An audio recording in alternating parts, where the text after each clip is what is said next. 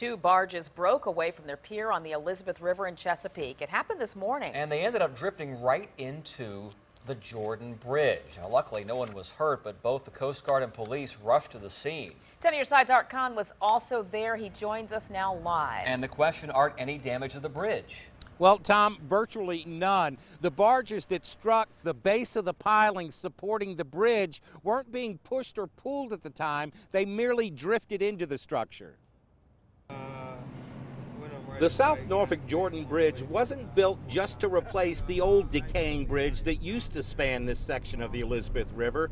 It was built for the future. You know, because this is such a key location for the Intercoastal Waterway, with the now the integration of a lot of the super tanker structures that are using the Intercoastal and the Panama Canal, plus the naval vessels in this region. In other words, we overbuilt the structure really to take impact from much larger vessels than a barge drifting with the current. And you don't have to be an engineer to understand what bridge manager Kevin Crum is talking about. Or you can look at this bridge structure and tell it's different than most bridges. It's over the piling sizes and the size of the columns here versus the other bridge structures you'll see here that are much older. The wide concrete islands that support the tall columns holding up the bridge have both the mass and the design to withstand and deflect considerable impact.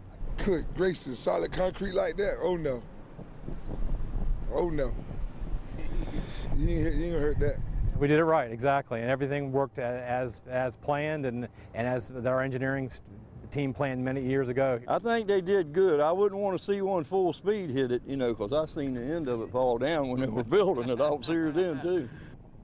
Yeah, Roger Williams is referring to something that happened a year ago to the day almost. During construction of the bridge, a temporary support beam failed, sending a 90-ton piece of concrete to the ground. Now, that support beam was never intended to be a permanent part of the structure, and fortunately, the finished product is holding up much better.